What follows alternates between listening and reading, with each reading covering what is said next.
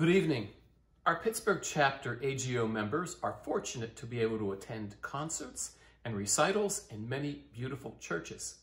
Today, two of our chapter members will take us on tours behind the scenes of two notable instruments, showing us chambers, unique passageways, and vistas only accessible to the selected friends of the organists. Don Fellows will show us the Beckerath Organ in Oakland's St. Paul Cathedral, and J.R. Daniels will show us the Skinner Organ in Sacred Heart Church in Shadyside. Hope that you enjoy this unique tour of forbidden places. Well, welcome.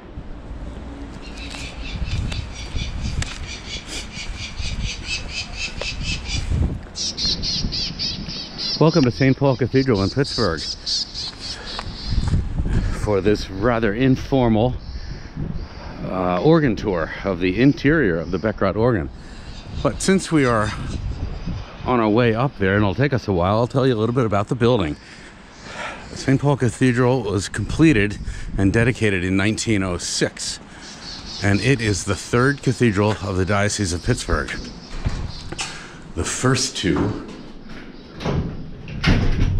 were downtown Pittsburgh, and after a big land sale, we were chosen to have this location as the new cathedral. So in 1906, this was completed, as I mentioned. The architects were Egan and Prindeville, a Chicago firm that specialized mostly in ecclesiastical design. And we'll have just a quick look around here. All of the statuary in the cathedral is created by Joseph Sibbel, S-I-B-B-E-L. He was a German-born fellow who emigrated to New York City, and practically all of the statuary, including the bronze and the Stations of the Cross, which you see, are all of his work. There are approximately 105 stained glass windows throughout the cathedral, and those were provided by three different firms. One was Willett of Pittsburgh, later moving to Philadelphia. These windows particularly are his work, and in the apse of the sanctuary is the English glassmaker John Hardman. And then there is also some glass throughout the building by the German firm Meyer of Munich. As you look to the back to see the organ, this is built in 1962 by Rudolf von Beckerath of Hamburg, Germany. And you'll see, if we get close enough here, you'll be able to see the basic layout of the instrument. And of course, the divisions mounted on the railing, which are close to us, is the rook positive, and that is the lowermost manual. And then there are three stories to this organ, three levels. The top, dead center, is the great division, which the central 6 pipes that we see there are from the 16-foot principal of the grate. And just below that, on the lower level, beneath it, is the swell division, and in its facade would be the 8-foot viol flute, under which you see chamade reeds, the trumpet on chamade, both at 8-foot and 4-foot pitches. And below that, you can't see in this photo or in this video, but below that is the Brustwerk, or the solo division. And of course, on either side, right and left, are the pedal pipes. And these are the pipes that we see are part of the 32-foot principal. So we will go up the stairs and see what's going on up there. So the magic gate leads to the staircase, which there's always a question. No matter how many times we count the steps, we come up with a different number, a different result. I think there are 46, but I could be wrong. When we get to the top of the stairs, we will find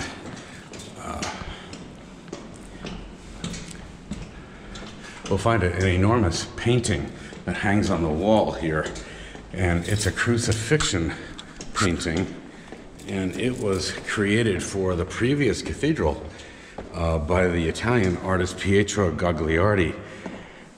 And this large work, which is very difficult to see any detail in it because it's old. It's been damaged, and it's been in this spot since 1911. So about 100 years or so of grime and wind and moisture that has accumulated on it. But it is a crucifixion depiction, and where it was hanging in the previous cathedral was over the high altar. And for a brief couple of years here, this hung above the high altar in this cathedral. I think that it was placed here because it was the only place where we had a wall that was large enough to accommodate it. So, above me, at the top of the stairs, before you go into the choir loft, is this giant apparatus. These wrought iron platforms and ladders were all added when the cathedral was renovated for its centennial in 2006 in order for the workers to be able to do the work that was necessary in this building.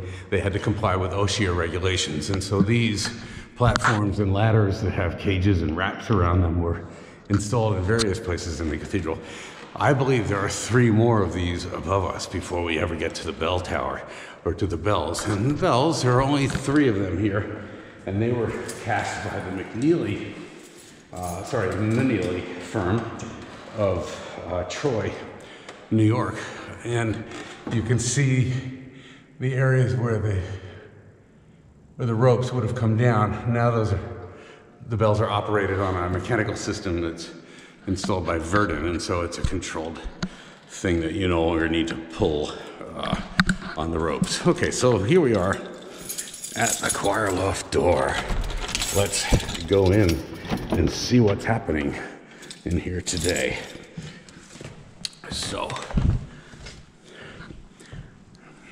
here's the side of the Beckerath and into the large gallery, which right now is seeming very spacious because we're in COVID times, and without choir we've removed some of the choir risers, so it seems rather spacious to me.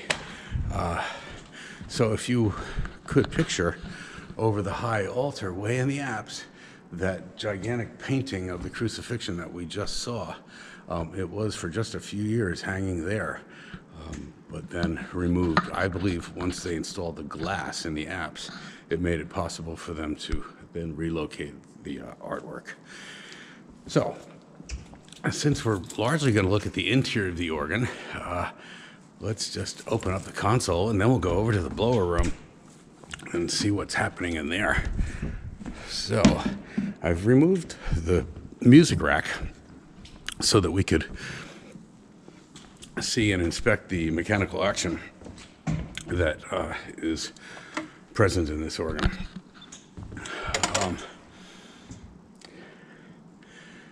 Let's go first to the blower room, which is in the east tower, which is at the corner of Craig Street and Fifth Avenue. And beginning with some of the items in here, I can tell you that this organ, although built in 1963, received a fairly substantial renovation, restoration, rehab, whatever the right word is. It's not really restored because some components were changed, but the work was done. It was pretty substantial by the Taylor and Booty Company, and they, of course, had subbed out some of the work, particularly the electrical components, which was significant to Dick Houghton and his team of workers. So right here we are looking at the one of 2 blowers. They're twin blowers, one supplying wind to this reservoir, and then a second reservoir that's behind, which you can barely see because of the shadows. But trust me, there's actually two of these sets. One supplies wind to the C natural side of the organ, and the other provides wind to the C sharp side. So if it's the C sharp side, every note that C sharp, D sharp, F, G, A, B, and then back to C sharp, all those are supplied by one blower.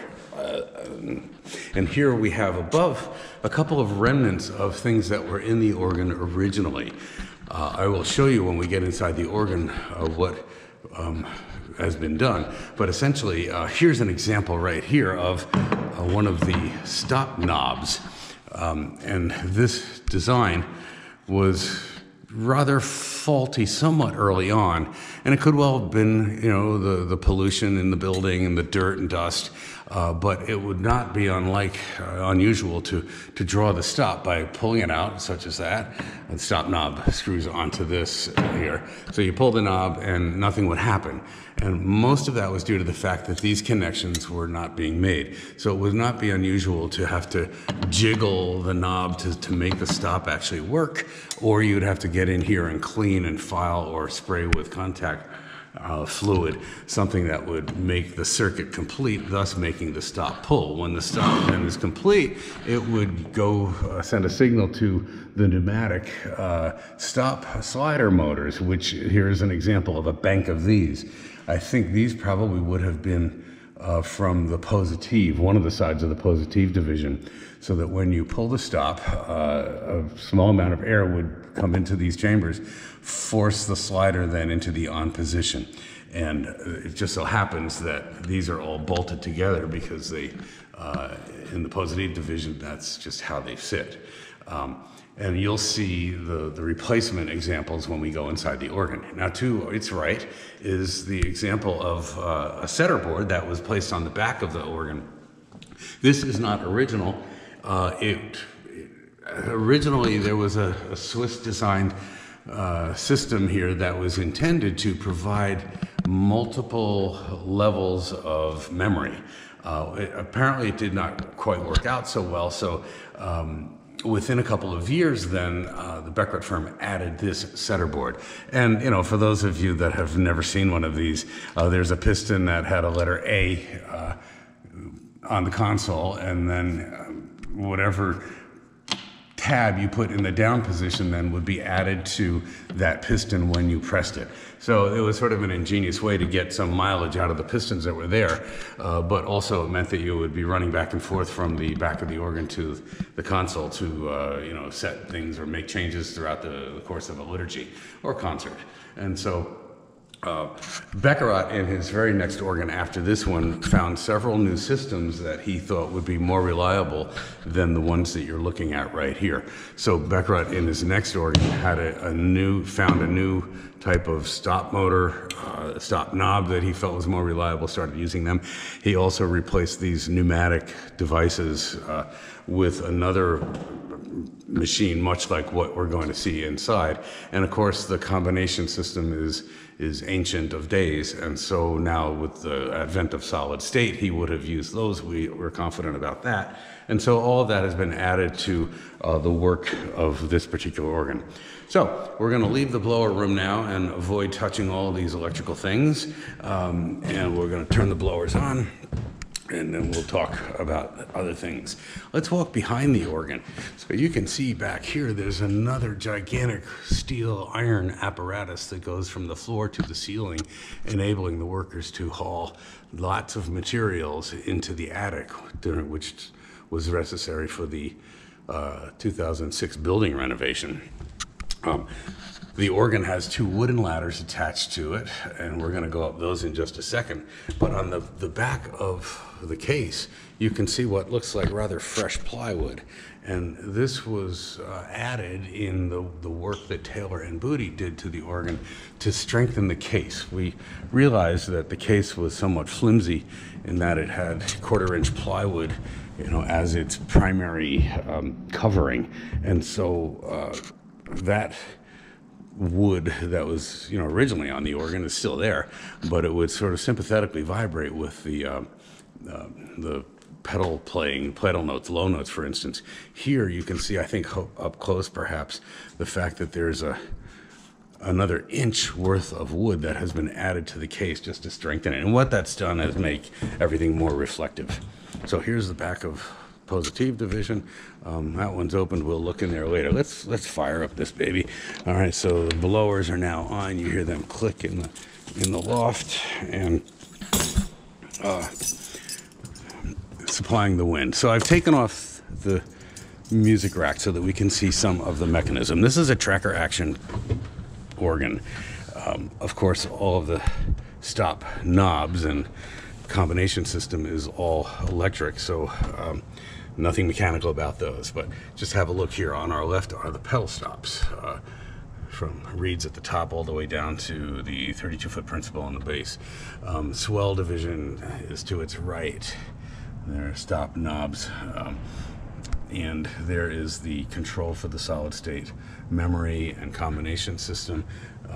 This mechanism here are all the components of the great keyboard, and next to that would be the positive stops, and followed by some couplers there, the great division, and finally the solo division, which is just above. You can practically reach up and touch them.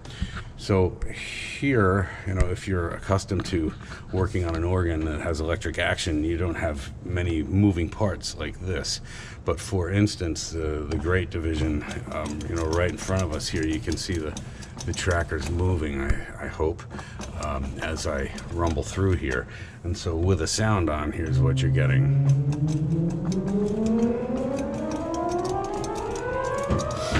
So within each of these, there are several leather nuts, both at the top here and below, that enable you to tighten or loosen the connections here, so that particularly if you're dealing with, you know, quick temperature changes or humidity extremes, then you know, basically you can make the adjustment here. And so sometimes you might get a cipher because they've tightened up, say, in the heat and humidity, in which case then you just have to identify the correct one and then adjust these leather nuts. Very simple. It's sort of you know, idiotic in a way that you can just easily get in there and do these things.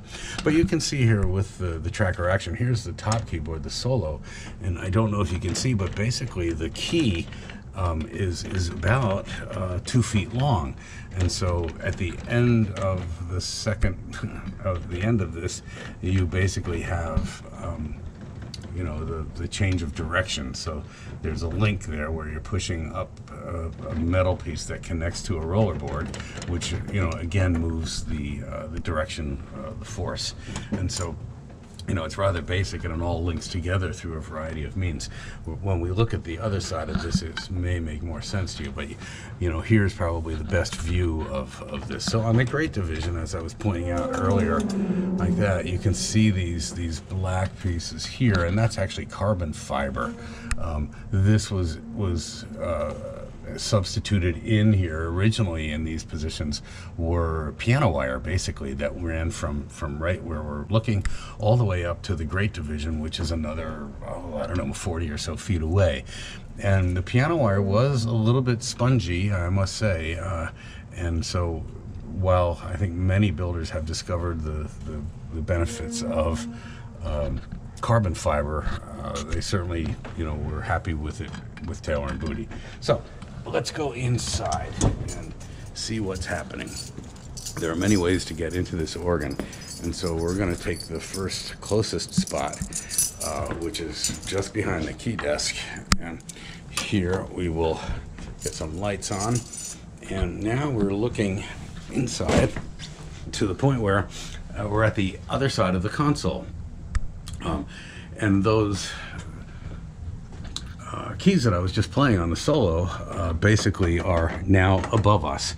So above my head is the solo division, and here is a series of mechanisms, the squares that, you know, change the direction of the force, connecting to trackers that come along here to the squares that actually pull the pallet down right here, which is in the chest, which is just 2 inches away, just above, like that. And here again, you see leather nuts on both the top and bottom of the square. See these connectors here, connections here into the roller board, all of which, you know, are points of adjustment if needed.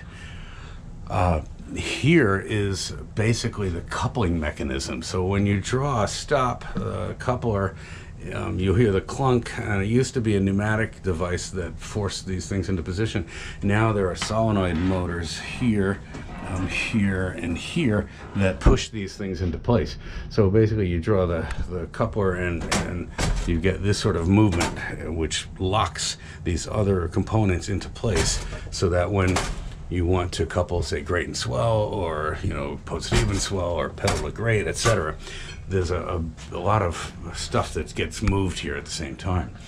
The carbon fibers that you saw connecting to the grate division, it's similar with the swell. The swell division comes down and runs below this piece of plywood, which simply lifts off. This is here to protect the trackers that are beneath it. And they connect to these various squares here, the whole row of wooden squares. Originally, this organ had squares that were made of a plastic material, but they found that at the point here at the hinge, they had seized up. And so Taylor and Booty replaced them with wood ones. And here again are carbon fibers that are destined to the swell division, which again is probably 30 feet away. And again, all of this is adjustable through the leather nuts. And then back here, there's a whole scary thing that looks like a lot of electrical components and card readers that have all to do with the control of the stop motors that we'll see once we get up above. So before we leave here, you can see down here some of the pedal mechanism that, well, it's rather dark and I'm in the way, but the pedal is, of course, you know, split to one to the left side and to the right, and so there's mechanisms that keep that going where it needs to go. Right in front of us are the other sides of the stop knobs, and so this would be all the controllers for the positive division. Meticulous wiring and bundling, I think. You know, this is the work of a seriously OCD human being, to wrap this so carefully and beautifully. Exactly the sort of person you need doing this type of work. But these stop knobs controls are the British Harris draw knobs, I believe. And so basically the original knobs to the organ, you know, connect to the other side of that. They're simply screwed on like you'd expect. Okay, so let us go up to the solo division and have a quick look here. I pointed out to you the pneumatic slider motors that were original to the organ. These items here with the green covers are the new items that replaced the originals, and these are solid state machines that, you know, when you draw the stop, let's see, in this case it's the Vox-Humana 8, it simply moves the slider in and out like so. In the old days, this would be done by those big pneumatic boxes that we saw back in the blower room, and sometimes they would work and sometimes they would not. The fact that they were you know, vacuum controlled meant that the low wind pressure going through them, if there were any leaks whatsoever, there wouldn't be enough strength to get the slider into position. But these are located throughout the organ. There are 5 here on this side, and then at the other end of the solo division you would see the remainder. But in this case, so much of the organ is laid out in such a way that it just makes perfect sense. So here we have the 4-foot musette right in the front part of the chest, followed by, behind that is the Vox-Humana half length, actually quarter length. So they're rather stubborn to tune, let's say, and the weather does have a grand effect on them. And now at the other end of the solo are the remainder of the stop motors. As we go up and look forward to the cathedral, whether or not you can see them, I don't know, I can't reach them, but here is an array of carbon fibers, and we saw them earlier because those are the carbon fibers which continue straight up to the Great Division. And so behind those are the facade pipes of the solar division, and that's a 4-foot principal. Above us then would be the swell chest. So the swell division is up above us, and therefore we're looking at the bottom of the swell chest.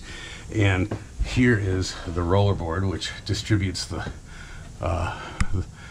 keyboard, to spread out the action all the way to, the very, very broad, wide swell division, which we'll see in a moment. Right here is one of the tremulants for the swell division. So, when you pull that tremulant, it basically moves this up and down and shakes the wind. There are two of them because there's a C side and a C natural side, so you have to look carefully for both of them. And right above us is sort of a coupling mechanism that engages the 8 and 4 foot chamade reed. So we're going to leave the solo and bring this tour elsewhere.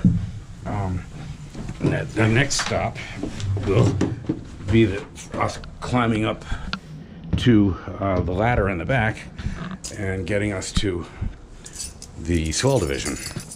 So here we are, going up the back of the organ. And while we're here, we could talk just a little bit about the beautiful, magnificent stained glass window that hides behind the organ.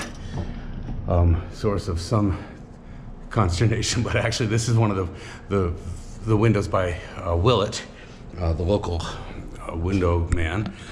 And as you can see, I mean, this depicted in this window are scenes of praise. So we've got wind players, we've got string players, we've got harpists, we have organ pipes, we have singers. We'll see a few more when we get up to the next level. So in any case, before we go into the swell, you'll notice that there are several boxes on the back. These are power suppliers that actually control the stop motors. There's one for each division, in some cases, power supply for, two per division.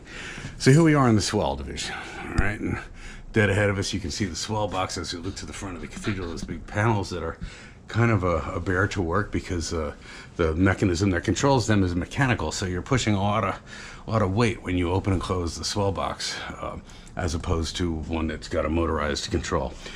So notice how shallow the case is. So from front to back, it's probably 4.5 to 5 feet deep, with the wooden case being heavy mass.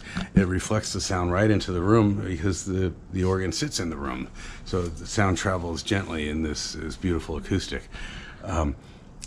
Above here, straight in front of us, is part of the 5-rank cornet, which is mounted and raised up above the other pipes. You can see that the cornet is, there are tubes that come from the chest below that provide the wind just for the cornet. There's another set to our left.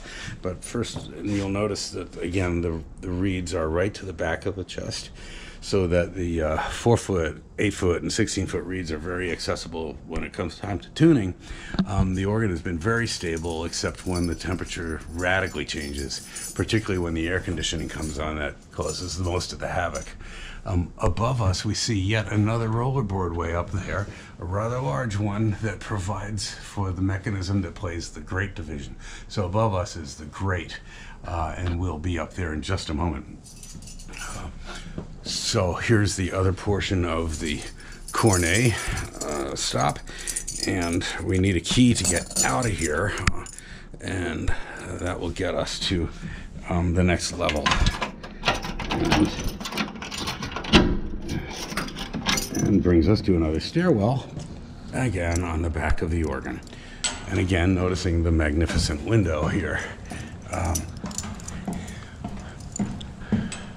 So here we are getting to the top, and you can see even more depictions of faithful people praying and singing out of hymn books and all sorts of things. no doubt a stunning Gregorian chant, or perhaps something more modern with guitar. I don't know. So here we are at the top. Here's another power supply which will provide power to the great solenoids. And also here there are a couple of lighting units which are mounted on the back of the organ case, which illuminate the stained glass window which we see. And I'm trying to get into the grate now.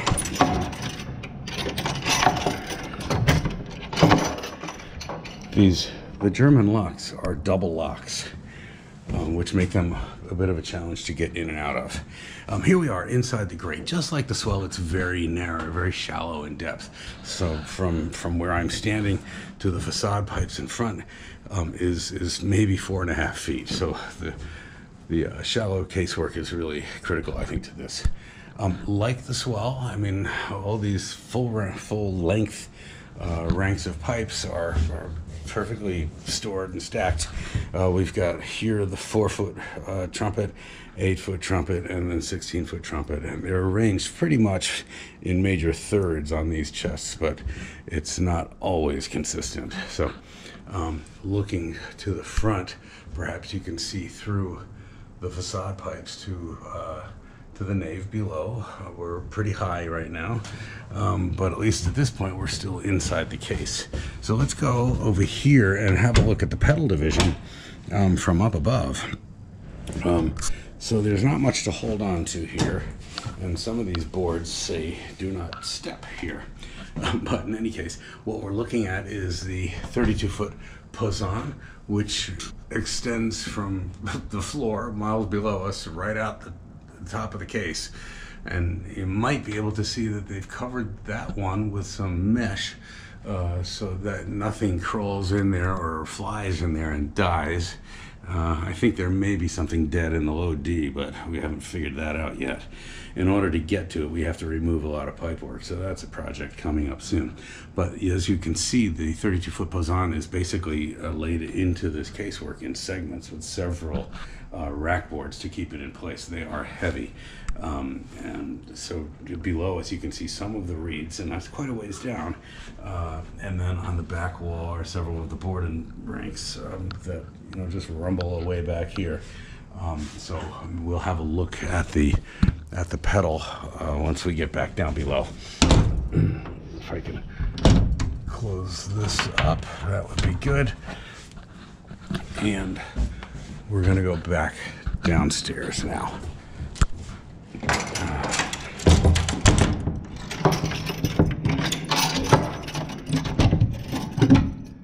feel like Mr. Green Jeans with all these keys.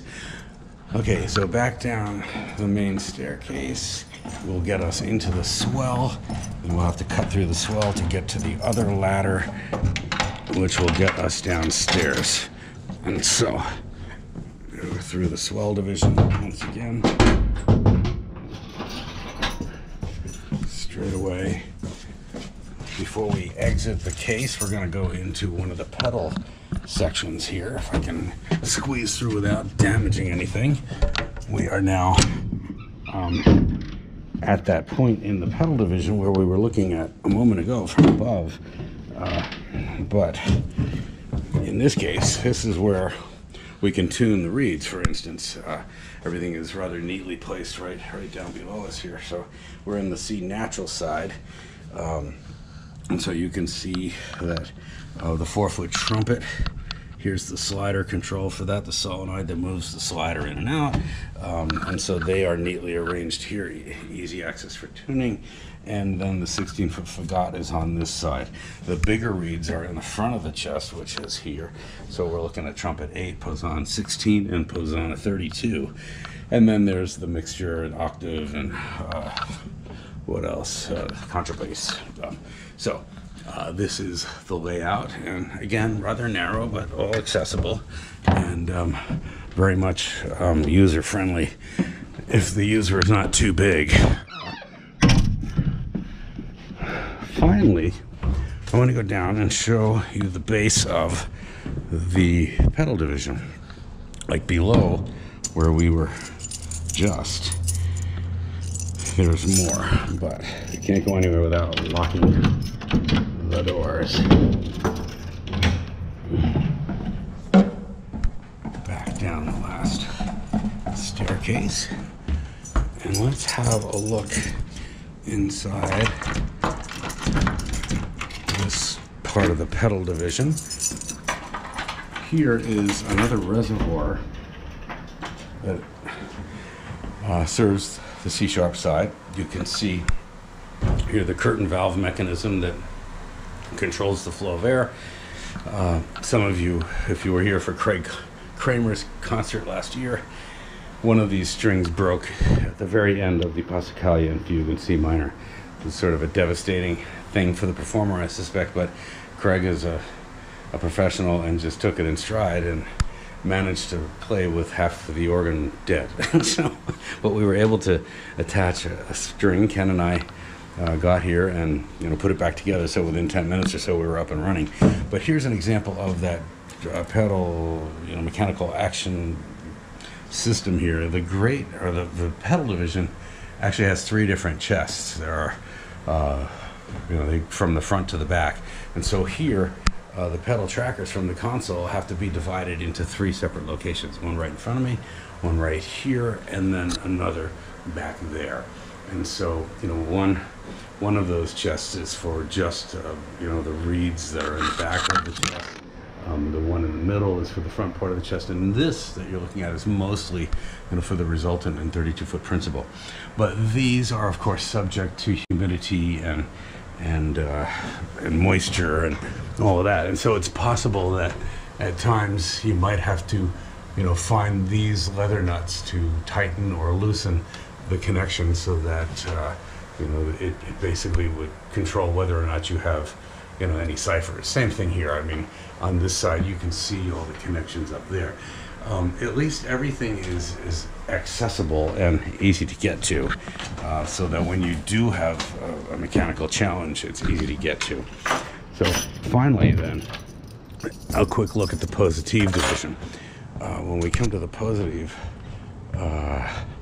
we can turn on a light here and look inside.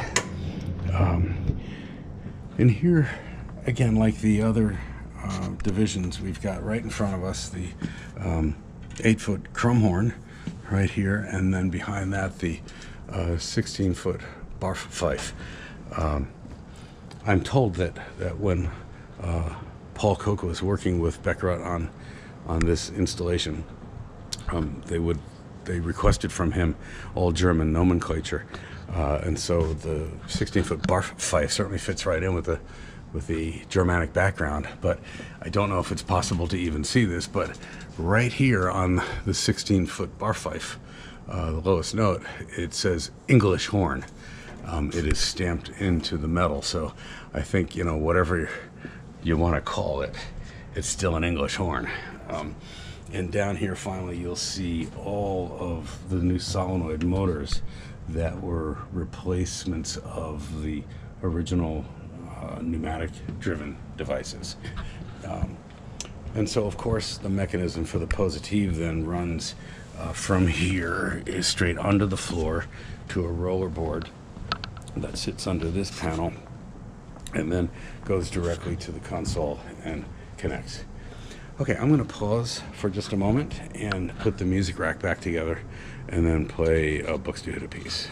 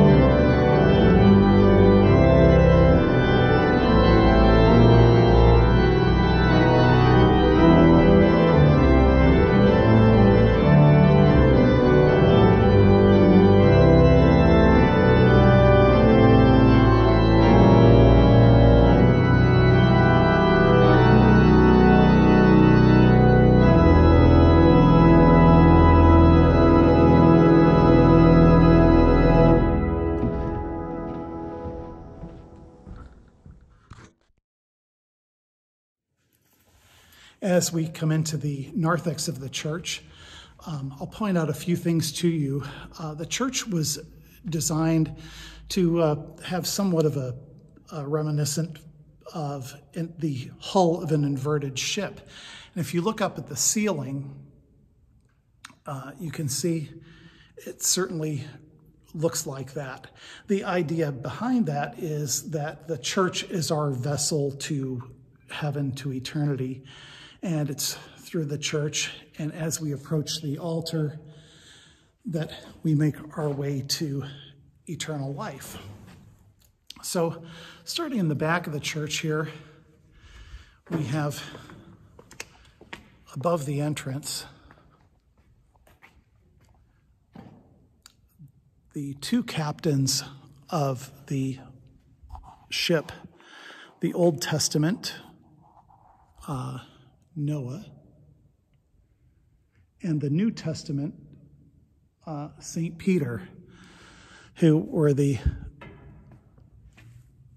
captains of the ship, as we would call it. The interesting lights that you see hanging are lanterns with the Fresnel lenses that you see on a ship. There's all kinds of incredible detail here as we walk down the path of virtue, which has all sorts of interesting symbols in the floor. You'll notice that unlike most Catholic churches, there are no votive candles and pretty much no statues. Father Coakley really wanted this to be reminiscent of his idea of Catholic faith, which was more intellectual. And if you look at the stone carvings above each arch, they're all Catholic intellectual people, scientists and writers, whatnot. We have Dante, we have Louis Pasteur, we have Mendel, Copernicus, and amongst all kinds of other interesting intellectual people. If you look up at each of the arches, all of the 12 apostles are carved into the bases of the trusses. We have 14 here, so we have the 12 apostles plus St. Paul here and Matthias. So if we have the original 12, we also have Judas Iscariot, who betrayed Christ. And if you look at his interesting carving, he's clutching his money bag and covering his head in shame while an angel weeps above him. Just incredible detail. And as we go up to the altar, there are two chapels on both sides. The Blessed Sacrament Chapel, which was completed around 1939 and has some incredible murals painted by a well-known artist by the name of Jan de Rosen. And as we come in here and come up, you can see these incredible murals.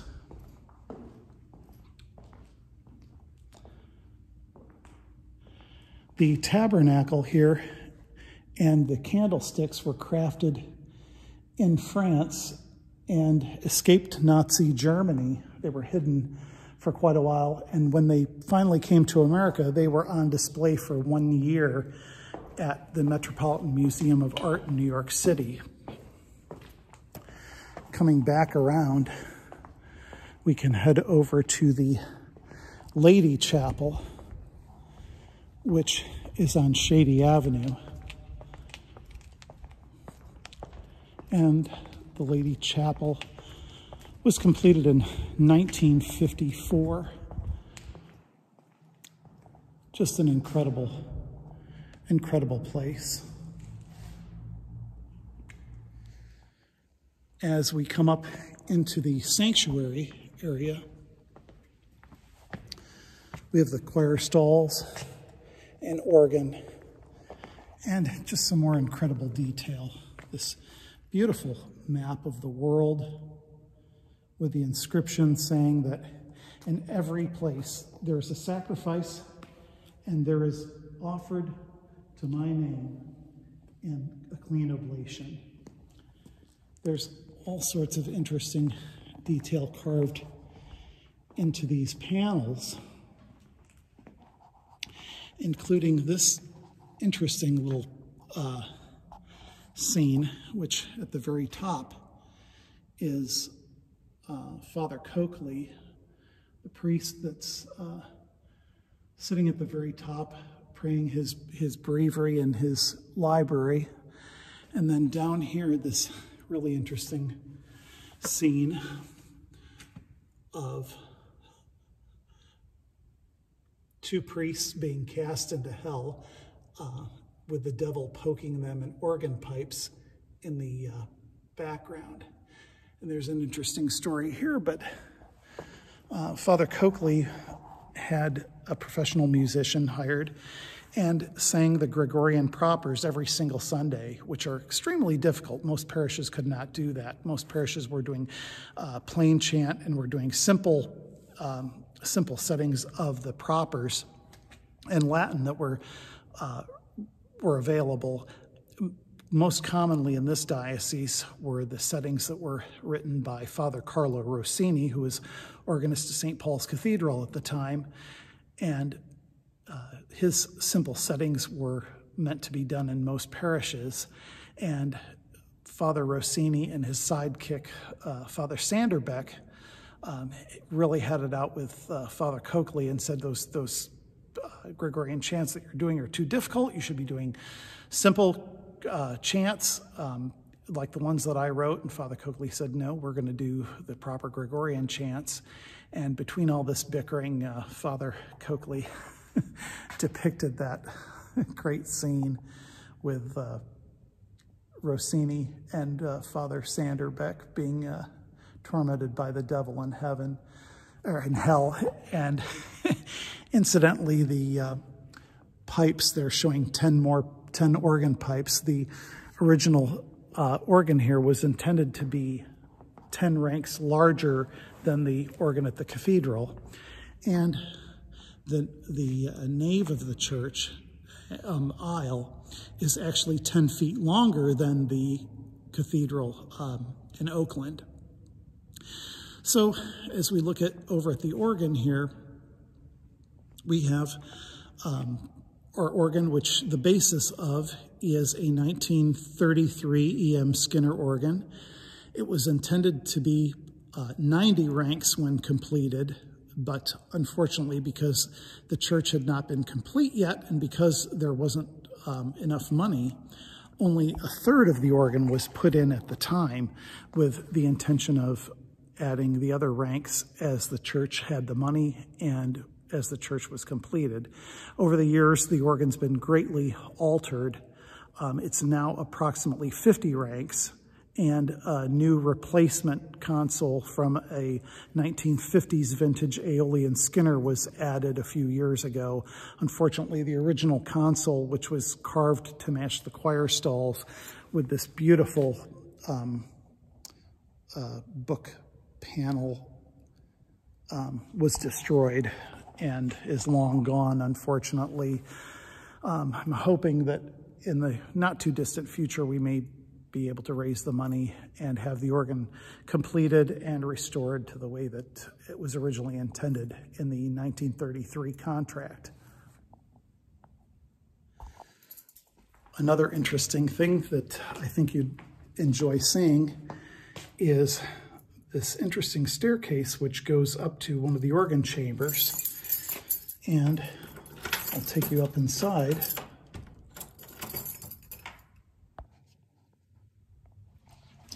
And we go up about 25 steps.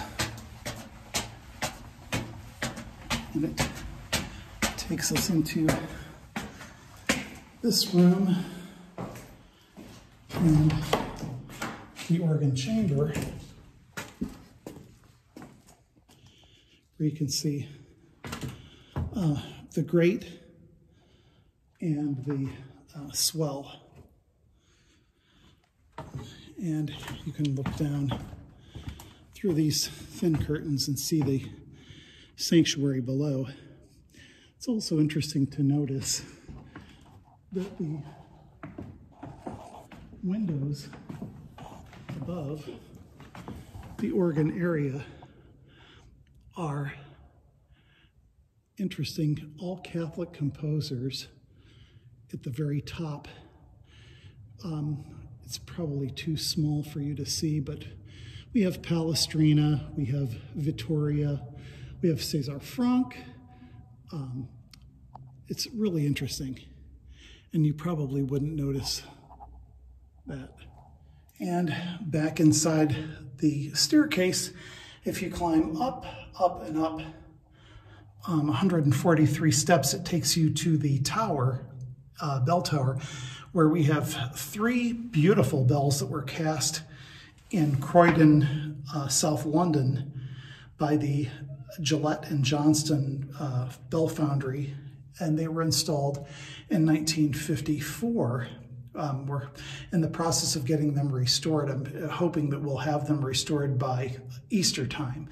There are 3 bells. The largest one, if you could find a foundry today that could cast it, would be over $100,000 just for that one bell, which is christened Thomas, in memory of Father Thomas Coakley. The other 2 bells, Walter and Raphael, are smaller. Thomas, the largest bell, is an A, plays the note A. Walter is used for funeral tolls, and that sounds the pitch of D majored. And Raphael, the other bell, plays an F sharp. So when they ring together, it's a lovely D major chord. I'm a little winded. I said I wasn't going to do this, but you never get to see this. So I climbed up to the top of the tower here, and I'll let you see the inside of the bell tower here with our 3 bells.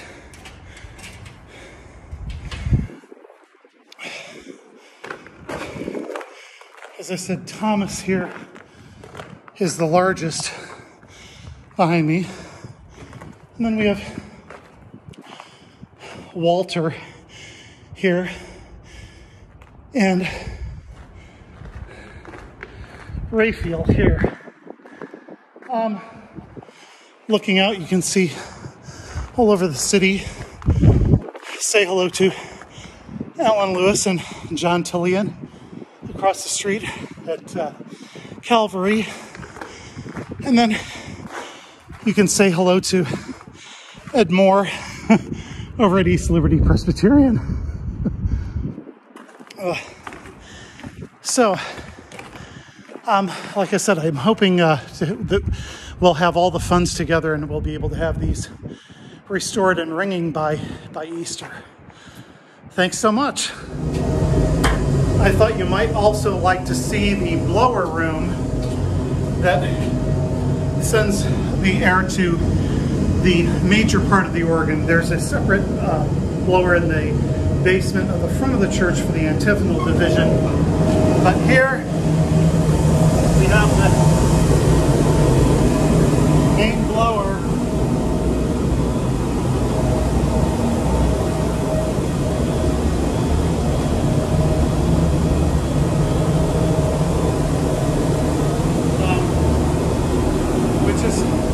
Quite remarkable. I'm not sure how many horsepower it is, but